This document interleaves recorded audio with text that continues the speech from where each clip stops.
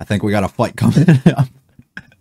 I think things are about to go down with the angry boy. I don't remember what they said his name was. I don't even know if they said it. I think they did. He came in and he was not very happy.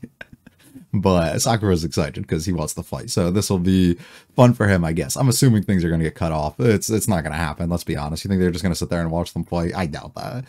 Something's going to happen and somebody's going to interfere or somebody's going to say something or whatever's going to occur, and that's not going to happen. But he is somebody that we have to keep an eye out for, but he'll make for a good story, I'm assuming, when we transition him into thinking like us a little bit more and helping out. And actually having good reasons for what he does, and maybe even when we understand and learn a little bit about him, maybe he is really similar to Sakura and what he kind of is here to do and accomplish. So who knows?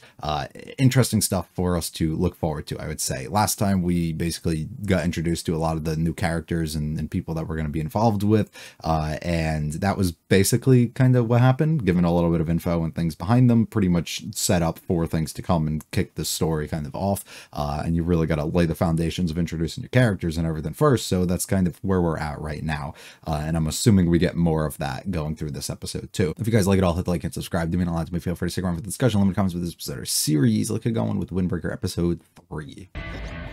I forgot how tall he was. He's huge.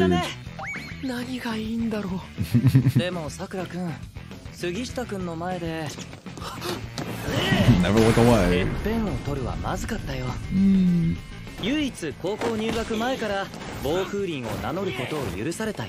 What the hell? They might also have some connections for all we know.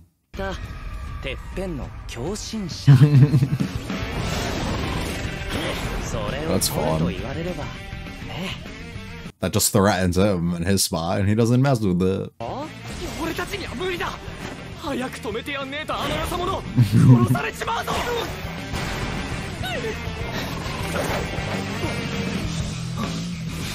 Wow. I thought I was about to fall. Wow. My man's skilled. Alright. Alright.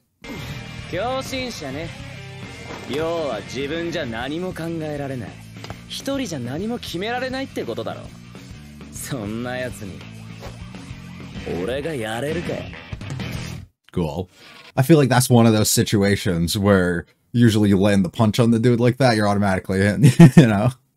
I guess he's still not the top dog or anything, so it probably doesn't apply for him. We're saving that for that white hair guy that always shows up in the OP and they give us a glimpse of last time, huh? This is probably my favorite OP of the season I've seen so far. I haven't watched everything yet. I'm still getting around to certain things, but so far of the things that I have watched, it's gotta be this, I think.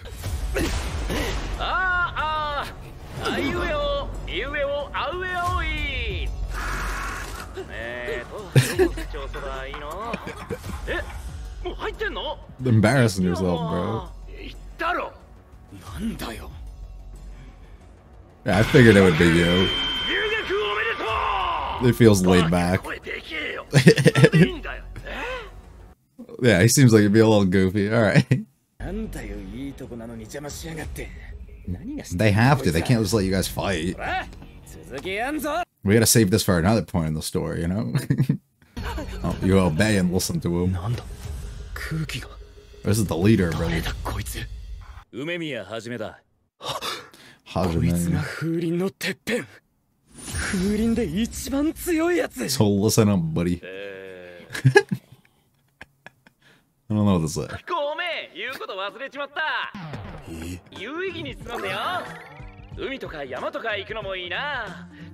The funny part is, I was gonna say he gives me Gojo vibes, but it's literally Gojo's voice too. So it makes sense, right? The guy who is the strongest, or claims to be at least, right? But he's all goofy at the same time. Not all there. It's natural.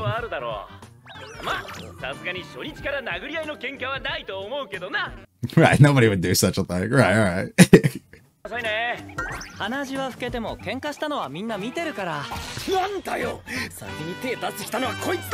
That is true, he did.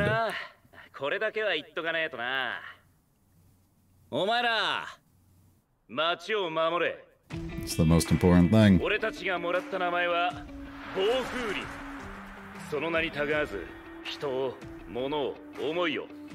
Cool. We uphold our values no matter what. That's the first and most important rule. Alright, boys. Turn it up. Turn it up. 目の前にいるわけでもないのに。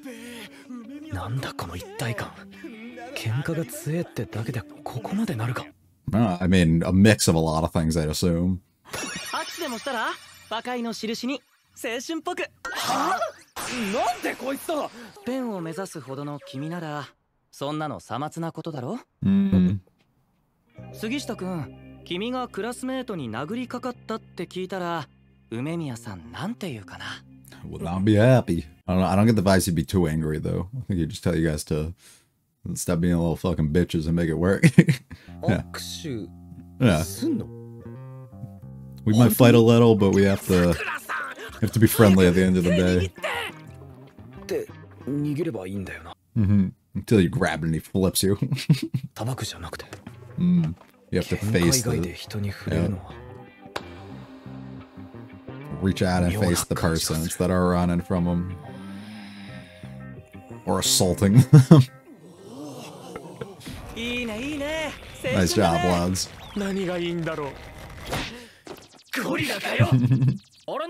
でも考えてみたらこの町に来てからこんなのばっかだ。They're so welcoming. Good guys. You're no longer alone, brother. They're caring for you in the moment. We put on the smile before we put on the face of coming out and doing that. 高いんだな。外行くぞ、外。ああ、ペンキの追加もらってきたよ。これは。We have to do odd jobs around the city? What is this? Covering up the graffiti. なんなんだこの。Volunteer work, bro.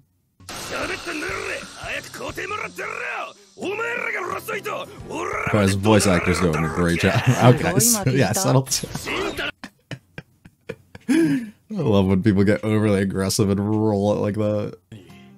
7分48秒26かかってる。幼稚園児だってもっと早く動けんぞ。26まで言うのか。細かい人だな。Oh, look at that guy's big ass red boots. 昨日喫茶店の女助けた時に。琴葉さんですか？ Don't you talk about her. せえな。何すんだよ。琴葉ちゃんがあの場にいたことは絶対誰にも言うなって言ったろ。琴葉ちゃんが危ない目にあったって知られたらな。くっそめんどくせえことになるって話だ。Our leader. とにかく琴葉ちゃんはあの場にいない。Okay, he had a weird reaction when they came to save her, I remember, and I made a comment on that. 俺が血を吐くことになる。たくよ。Spiky ass teeth, bro. この学校の One of the four kings, alright. So we got our leader onto the four kings, yep. I like how they're blacking them out but giving them outlines. And then each of them are captains of their own unit. Right. Okay. Okay. Alright. 各自4、5人の班を組め。その班に3年または2年の者が1人つく。そいつについていき、手順、注意事項をよく習え。Alright. ほら、とっとと行くぞ。 Look at this guy, he's thick as hell. Look at them legs. Look at them feet. なんでこいつと一緒なんだよ。 You guys have to be friends. 梅宮におめえら2人をよく見とけって言われたって。おめえら2人俺の班。梅宮からの命令。現におめえらもうやり。Yeah, everything gets out. てるだけじゃねえか。 Yeah. 町を守るんだったら、こっちから町荒らす連中探しに行ってボコった。 Yeah, you gotta help people out in the process too. 持ってるんじゃなくて攻めてること。Yeah.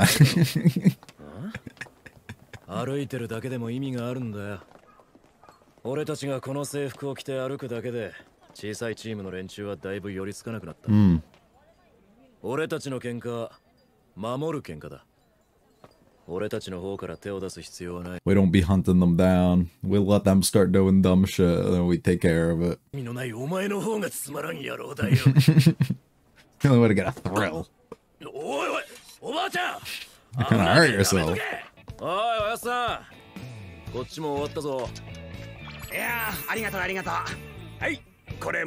We get rewarded in food. Nice. That's our payment. Well worth, if you ask me.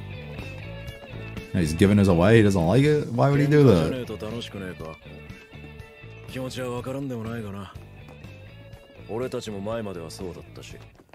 Till he came along.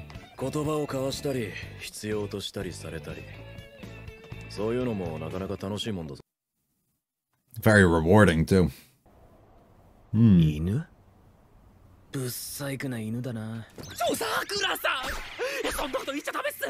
never know who's around. ここはちょうど暴風林と別のチームの島境なんです。向こうではこちらのルールを通用しない。この先を仕切っているチームの名は力の絶対信仰シシトーレン。You're disrespecting them. 力の絶対信仰。Sounds lame as fuck to me. そういうの好きだぜ。待ってくれ。山中の制服。 He's getting his ass kicked. He's trying to escape from him.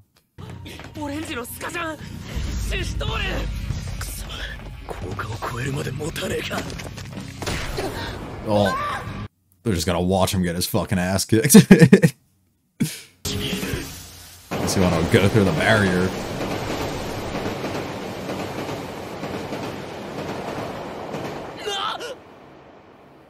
Is this like neutral territory though? Under this bridge, we're allowed to do this.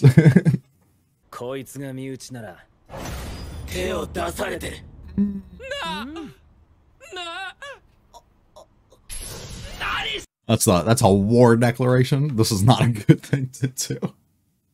No, he's not strong, right?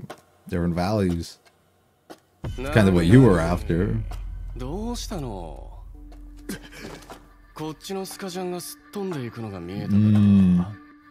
leader. Oh, second. The boy Joe.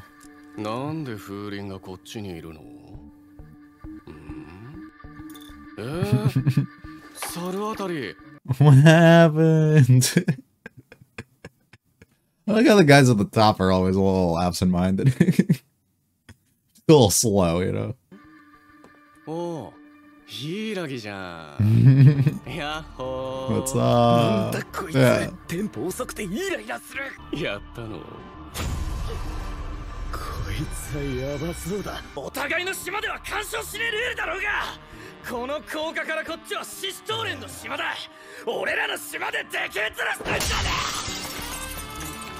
Settle down. Are you gonna break a fucking glass bottle over him, dude?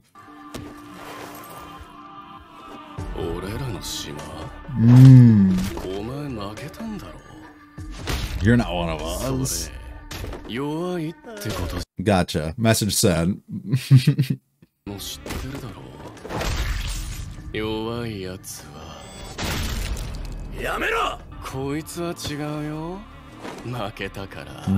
You don't deserve to wear this jacket.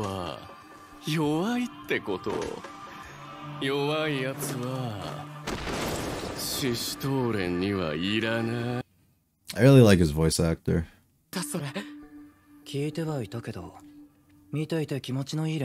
No, not at all.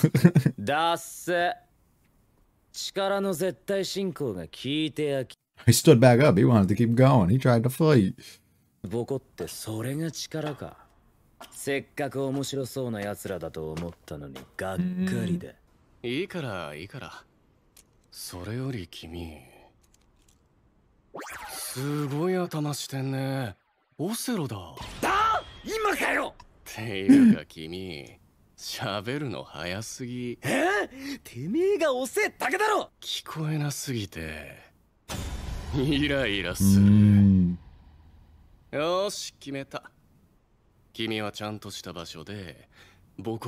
I'll save it for something else. Fun meeting. And you got a nickname. I love how he's wearing the other jacket over his too. 戸上はそんな生優しいやつじゃねえ。獅子頭連の中でも縄張り意識が特に強い男だ。うやむやにはならねえ。俺が最初に動くべきだった。I froze up and y'all were quick to action. 一度学校に戻るぞ。お前、山中の佐々木です。佐々木も一緒に来い。You gotta tell the story. Yeah. Yeah. He's not gonna believe it if I do it. This is where we all get to meet him? Or is nobody else gonna be sent in? Yeah. Not when you break the fucking rules, though. What a place. What a nice place you got. This is garden. Oh, Hiragi. 見てくれよ。ナスもピーマンもめっちゃ元気。夏はみんなでバーベキューだな。小学生みたいだな。Yeah, he's fun. That's alright. And that is a setup. I think that's a really excellent way of kind of doing it. Giving us purpose for main character through episode 1, understanding of him a little bit, and then use the next couple episodes to kind of set up some of the other characters that we're going to be involved with, understand them a little bit, also understand like the hierarchy and the way that things kind of go, the people that are going to be falling under, the way that everything's kind of set up, what the people involved with this unit really kind of end up doing, and what the purpose is and how things have changed, how we end up respecting certain people, all that stuff goes along, ultimately to the point that we have a moment of, okay, we don't really fuck around and do this, but we have these newcomers now and they're going to go in and they're going to do something and they're going to immediately jump into action and they're going to go save this kid, even if it means stepping into enemy territory and imposing on the other group, you know, forcing their way through and breaking through that barrier almost, which I think is pretty neat. We end up getting to see the other group, the introduction of basically our antagonists, or at least our first ones, assuming for the first arc that we're going to really have to go through here, assuming that there will be multiple that end up coming up. And it's a really excellent introduction to see the contrast between the way that the two groups kind of operate, how each of the members kind of are different in the way that they each feel, almost a similarity in, I think, kind of what Sakura was initially thinking he was getting into with his own group, and now turning into realizing like you guys are kind of fucking lame. Actually, this isn't like even what I would like, and like enjoys his own aspect of like the thing that he's a part of, is instead of being a part of this group where they kind of just pick on these people who are like a lot weaker than them, and he views that as pretty lame, and he's not, you know, all there for that. So the boy Joe clearly ain't for him. He clearly is not very excited about that, but of course we do have to keep an eye on him. He keeps an eye on us, and we end up moving forward from there. What's going to end up happening, the way that everybody's going to kind of react to the situation, declaration of war essentially with the two groups at this point, how we're going to end up bringing things together if we want to like actually go out of our way and fight this, what the lesson is that's going to end up being taught from up above, basically what they're going to try and do. I'm really interested. The fight sequence here at the beginning, they do some really fun stuff with the shots, very smeary all around, you know, blurring some stuff as well. And I think they make all of these like sequences like this just look like really, really cool when they slow it down and do it. And it just, I don't know, it was very enjoyable for the time being. We got a punch in, which I didn't think was actually going to happen. I thought that we were going to square up and get interrupted, which is what I said at the beginning. But instead, we end up seeing Sakura's very capable, this guy who like everybody kind of built up, and we have to understand how strong that he is before, you know, we even get into this. Like, bro is a literal honorary member. Like, he was already in before he was in. Like, that's how next level he kind of is. So that's kind of a big deal, figuring out something along those lines. At this point, we end up getting interrupted, though. We learn a little bit about our leader, or we can just assume a little bit about him. He doesn't really explain anything while he's making this announcement to everybody within the school, but we can make our assumptions, you know, the way that he is. He's pretty laid back. He's pretty kind of airheaded at moments. We can almost assume he is like that flip the switch kind of person. I can be very serious in the moments that I need to. I'm extremely strong, so I can go out of my way and kind of fuck around if I need to. It doesn't really matter. And life's a lot more enjoyable than just like fighting and doing these things. So, you know, I mean, we get to see at the end, he has his garden and everything. Like, there's a bunch of things that he seems to care about. The actual friendships and relationships amongst a lot of people too. These things are so much more important than it's more fun just to fight and to do all these things, you know, actually caring for the city and the town and the stuff that he's involved in. We learn a little bit about his relationship with Kotoha, or we don't, but we can make the assumption based on the things that the spiky teeth guy ended up telling us about how like he actually would have gotten pretty pissed like if you like allowing other people to find out that she was involved in the fights or in the incident and all that stuff. And now I don't know if all this comes down directly to they don't want him to figure out that she was put in harm's way at any given moment, or they don't want that to get out to like possible other groups that like she's somebody that they're going out of their way to protect, because then she could be used as a target or something for us to go after. And then we can make some more assumptions just based on like the reaction that we had last time when we ended up like making sure that we had to go out of our way and save her. Once again, the reaction that he had this time when Sakura almost spilled like that she was involved, that she's very important to Hajime at the top here. So she isn't somebody that we can really like fuck around or bring into these things. But why is she important? Is it a family situation? Like, are they like half siblings type of thing? Is it a romantic type of interest or relationship thing going on there?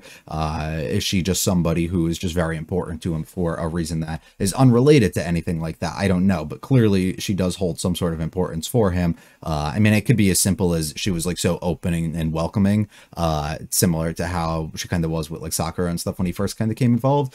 So he kind of goes out of his way to like protect and give everything that he can back to her. Maybe it's like her dream to see this town and the things that she's probably always lived in and grew up from, have these things entirely change, and he's going out of his way to accomplish that or do something. So as a result, like we don't want to like bring her involved or have any like word that she's getting fucking in the like messed up in this process. So I don't know, but I'm interested to see, I guess, where they develop that. We're a little caught off guard, or at least Sakura is, about why everybody is like so just observant, like listening into what's happening here and obeying basically everything, even though that they know this guy can't actually see them. Why are they being so like respectful almost? Why are they? It's like this thing that you feel like in the atmosphere that everybody, like there's a level of respect given towards this person, and he seems to not be able to fully comprehend exactly why. I mean, it seems like it's pretty obvious. I mean, everybody assumes that he is extremely strong in what he is, but he's also too allowing this entire town to be so different, right? He's allowing things to actually be good around here for once, and it falls under, I guess, what a lot of these people actually kind of would want to do and would like to see. So of course you're going to kind of give respect to the person who initiated all of this and started the change in culture that we're really going to get. Overall for the episode, the comedy was better, I would say, than the last episode, as I had like my complaints because Nira is kind of annoying with the way that they do a lot of his stuff. So I would say it was like on average better this episode, but they did so many of these like kind of cutaways to like the shift in like styles and stuff to try and make like the jokes like hit and do different things like this and like pop in and out and stuff, and it kind of got a little excessive at a certain point that I'm not feeling all that aspect too much, and I'd rather have that toned down a little bit more, but I guess as an episode that we're building chemistry and stuff between characters, you're trying to display it in a way that we have a lot of these back and forth moments like this, that are kind of laid back a little bit more and a little bit more fun, to make you kind of care and enjoy the dynamic between the characters a lot before you have to get into things that might occur to be a little bit more serious down the line. It's just there's a lot of them this episode and I wasn't feeling all of them too much. We end up getting our extended hands. We do this handshake. It's something entirely different from what Sakura is kind of used to in this moment. I mean, really anybody I would assume is kind of used to in this moment, but they assume that this is what Hajime would actually kind of want. He wants people to be like this, you know, and it's one of those things, like a lot of times people who are really close together, sometimes you do fight, sometimes it's physical even when it is, but at the end of the day, if you can use that and not let that kind of just ruin your relationship, and you can end up coming closer together and you can become stronger and together be better friends at the end of the day. So it's a thing that kind of bonds you together, that connection of sharing those moments of actually like trading blows with a person. So this is like kind of a big thing, but of course we can mess around and have these moments between us, but we still have to come to terms that we all are fighting on the same page here. We are on the same team and we have to respect that and kind of try and get along at the end of the day. Sakura experiencing and seeing all these people be so different than everything, of course, that he's used to. So we're still getting flashes of that, of him not being able to fully comprehend why this is all happening. But it is like, you know, and just thinking about the moments where everybody kind of goes out of their way and enjoys themselves without him, almost leaving him alone. I like how he puts on the little smile before he comes up and he like acts like he was kind of annoyed by like what they're doing, but he was pretty excited overall to have these people involved. I love this guy rolling his R so much. Also just like the lines for his eyebrows. is pretty cool. We get a breakdown of the hierarchy and the way that those things kind of end up running with our groups, with our 4 kings, and kind of who's assigned to like what and where, which I think is pretty cool. I like the way of giving the outlines to all the characters here. They all have really cool designs so far, so it makes me very interested. But I actually really enjoy too, just like blackening out like their face or anything, so you can't see like anything of that, and not also understanding their hair color or anything because we haven't really been introduced, but still having them kind of involved, and then explaining here basically like who you're assigned to and like how all that stuff kind of goes about, which is pretty cool. A pretty good way of evenly distributing exactly what goes on within the groups. And then from there we hit the streets and we have to kind of patrol instead of just attacking and finding people that are bad. We kind of just go around, we help out people with whatever they need, we make sure that all is good, and if something seems a little suspicious, we end up taking it upon ourselves to kind of go out of our way and do that. But we don't really, we don't seek the trouble, right? That's not what we're trying to do, but we are here to help and keep the streets kind of clean, and that's what our patrolling is about here. We get rewarded here with the food and everything. It's one of those things, you don't have fun, and I think like us being able to make that connection too of like, this isn't fun for me either, but at the end of the day, it's like there is something really rewarding about getting that thank you from somebody else and accomplishing something and knowing that you made somebody else's life like a little bit easier, a little bit better. It's just their day was a little bit improved because of the things that you did, and it's a pretty pleasant feeling for them to kind of have, and you can kind of get filled up on that stuff a lot more than physically beating the shit out of somebody and feeling like you stopped something. While there is that thrill to fighting, of course, that they want to end up having, but you know, things happen at the end of the day. We have the bridge underneath the train here, or the tracks, which is kind of the separation point between us and the other town that's kind of close by, of this lion logo that we basically have for this group. Underneath was also, it seemed like, considered to be part of theirs. I would assume this is like a neutral ground where we can kind of go, but we can't just go to either side of it. But I guess that's also their territory the moment that you walk within the tunnel. So we're like, all right, we can't really go in there until we end up seeing at this moment they are chasing this kid out of here, and they're like, oh fuck, we got to do something, we got to protect this kid. But it's like, no, you can't really step in and cross over that boundary. But of course we see our first 2 who are so easy to jump into action, and they just want to fight, right? Be able to fly on through here, which is pretty fun. This is where they end up teaming up and working together and being so different and separating themselves from the others, and striking down upon the enemy chasing after this guy so that they can come to protect. Not a good thing. That's basically like you step on somebody else's turf, especially, and you hurt somebody along the way as one of their own members. Like that's like a war declaration. That's basically what you get at, until we end up meeting a little bit more about them and figuring out about their group a little bit more and the way that they operate, which doesn't seem to be that way at all. They view this guy, he lost, he's completely weak, they have no use for him, and he's not a part of them, so he's not one of them, so they don't even consider it an attack on one of them. As a result, he views things very different, right? He beats people who are lower than him, something that Sakura absolutely hates, you know, when the strong pick on the weak instead of the strong going after the strong, or even the ones that are stronger than them. So he doesn't really appreciate the way that they're kind of going about this, where in this situation, they're kind of viewing it as, all right, the weak are just not one of us. So if you are weak, and we see that by you getting beat in this moment, we no longer claim you as one of us. So there's no real like harm of them kind of stepping over here, besides for the fact that you've made pretty well known who you are, and they're going to kind of keep their eyes onto you. This guy's really cool. I love Joe's voice. Actually, let me see who his voice actor is, just because it's so fucking good. Nothing that I've really seen. I'm familiar with a couple of things, but nothing I'm too familiar with. But he did a really great job at kind of selling his character. And these are always the scary types, you know, the ones who are like pretty like slowed like this, pretty laid back with their approach to everything. And they're always the ones that are scared, because the ones, once they snap, you know, they're absolutely going to snap. But it gets me very excited to see what kind of comes out of this next. I mean, he fucking breaks the bottle over his head and everything too.